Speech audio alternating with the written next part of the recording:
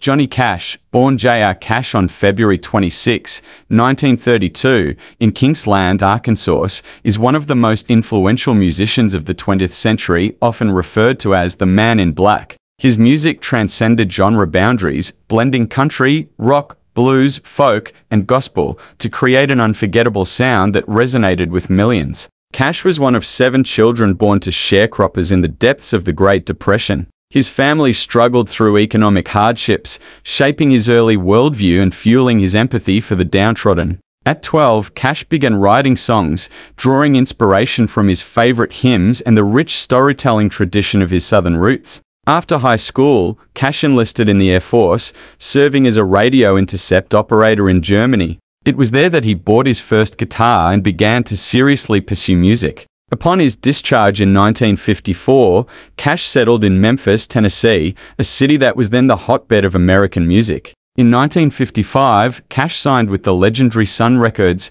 joining the ranks of Elvis Presley, Jerry Lee Lewis, and Carl Perkins. His deep baritone voice and poignant lyrics quickly garnered attention. One of his early hits, Folsom Prison Blues, was inspired by his empathy for prisoners, a theme he would revisit throughout his career. As his fame grew, so did the pressures of his demanding schedule, leading to struggles with drug and alcohol addiction. Despite these personal battles, Cash's career flourished in the 1960s with hits like Ring of Fire and Understand Your Man. His marriage to June Carter of the famed Carter family in 1968 marked a turning point in his personal and professional life. June's unwavering support helped Cash overcome his addictions and rediscover his faith, which became a cornerstone of his life and music. Cash's passion for social justice extended far beyond his music. He was an advocate for Native American rights, culminating in the 1964 album Bitter Tears, Ballads of the American Indian. He also performed numerous free concerts at prisons,